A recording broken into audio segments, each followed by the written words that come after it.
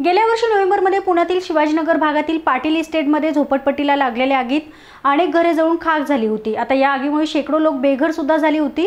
काल रात्री 12च्या सुमारास या झोपडपट्टीत पुन्हा एकदा आग लागली आहे। आगीची माहिती मिळताच अग्निशमन दलाच्या गाड्या घटनास्थळी दाखल झाल्यात। अर्ध्या तासात आगीवर नियंत्रण मिळवण्यात यश आले। सोमवारी रात्री 12च्या सुमारास पाटील इस्टेट झोपडपट्टी येथे आग लागल्याचा कॉल अग्निशमन दलाला आला।